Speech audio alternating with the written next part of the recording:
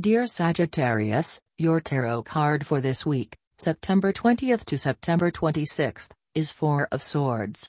The Four of Swords points towards some sort of sickness or withdrawal. However, it also brings with it rest, healing, and order. Other interpretations could be simply taking a needed break or calling a truce. Relax, stay calm, and maybe even sleep on it. There's been a lot on your mind lately, and some of it has been quite heavy. You need to slow down and reconnect with yourself. Meditate on the changes you want in your life. Figure out where your strengths lie and take that route to your goal. It wouldn't hurt to even reconsider the goal. Are you sure you still want it? And don't forget your spirit. Without it, the mental world can be pretty bleak. Trust your dreams and keep in touch with your soul. Make a truce with yourself. Life isn't always a battle. A new sense of self and perspective on the world are available. But you have to be quiet and still to find them. You'll be stronger in the long run. It is necessary to find a healing to old wounds or pain. Time heals all wounds. A place or an opportunity for refilling your physical, mental and emotional power is great. Do not get in touch with hard people or complex issues. It is not the right time to participate in activities or relationships. It is important to have in mind, withdrawal from problems at this stage is not escaping the responsibility. You just need to relax and concentrate a bit. Love and private life. If you are currently in a romantic relationship, you may be feeling a bit disconnected. It is important to let your partner know what is going on with you, but remember that your feelings are your own. It is not necessarily their job to try to make you feel fabulous all the time. It may be that you simply need some time apart. Don't hesitate to take it. If you're looking for love, now is not the time to push. You'd be better off getting very, very specific about exactly what you are looking for in a relationship.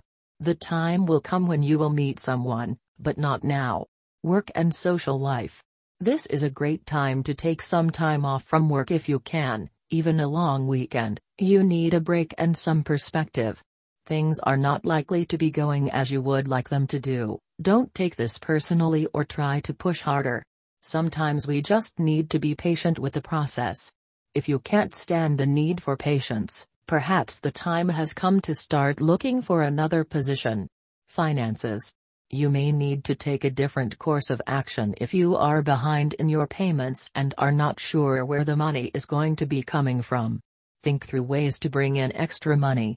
If you have your own business, and are owed money, step up your collections activities. If you wait for people to pay you on their own accord, you could be waiting far too long. This financial logjam will not last forever. If you can, consider a small donation to a cause that you believe in. If you can do this with joy in your heart, this often opens up the flow of prosperity in your life and, if nothing else, will help you to feel good at least for a few hours about the resources in your life. Health. This card signifies a need, in the context of health, to count your blessings. Your health may not be all that you would like it to be. On the other hand, it is doubtless better than that of many other people. Be grateful for what you have. This card can also show a need to slow down and take it easy. Pushing yourself when you are too tired can cause illness or injury. Everyone needs rest and time alone.